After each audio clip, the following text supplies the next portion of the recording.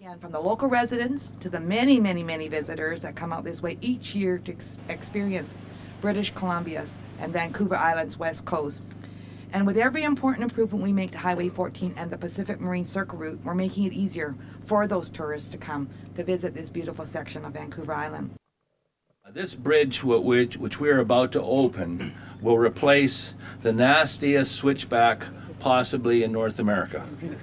This bridge will immediately prevent many motorcycle accidents and deaths attributed to the switchback. What it really means for the local residents and the local economy is safer driving accessibility.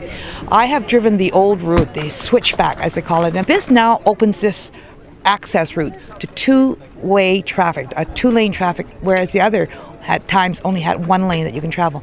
Very poor condition road, very bumpy, very unsafe.